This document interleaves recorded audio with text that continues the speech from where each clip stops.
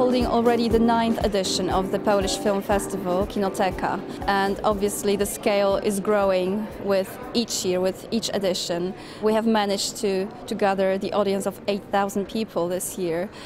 We were showing over 50 titles within 14 venues all around the UK in 5 cities.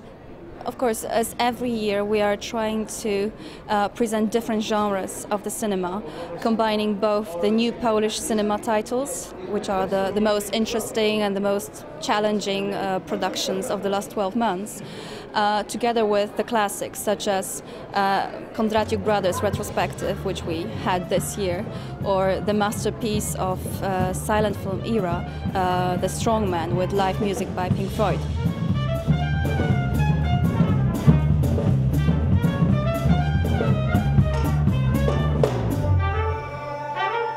Along with the screenings, we do hold Q&As with the directors. I think it's a good tradition because in this way the audience can actually confront the directors, ask them questions and analyze together the films. We are also trying to look at those places where cinema meets other arts, other genres such as music and visual arts. And that's why we're also having poster exhibitions. This year we are having Franciszek Starowiejski's exhibition, really amazing, visually very attractive posters. We could see it at the Riverside Studios as well as in the Barbican here. We are making many more films now than ever.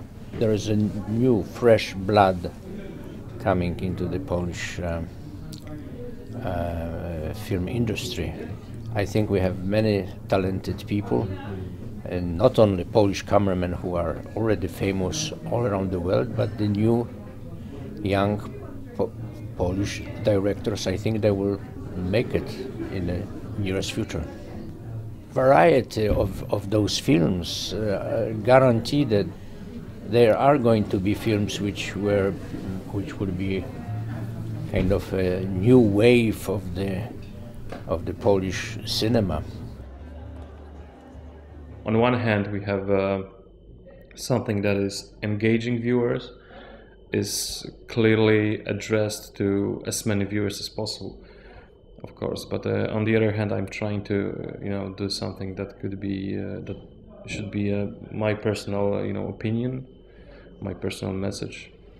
I really do believe that if someone is doing relatively cheap cinema, low budget independent production, it's still a lot of room for your own personal perspective. Anyway, I think I'm working with many different peoples, composers, rock musicians, people doing animation, and I see that if you really want to do your own personal work, and if you're determined to do it, it's still possible, of course. You don't have a fancy car and you don't live in a fancy apartment, but it's still possible in Poland to somehow make a living doing less commercial things. I think it's as long as it's possible, that's great. I cannot complain.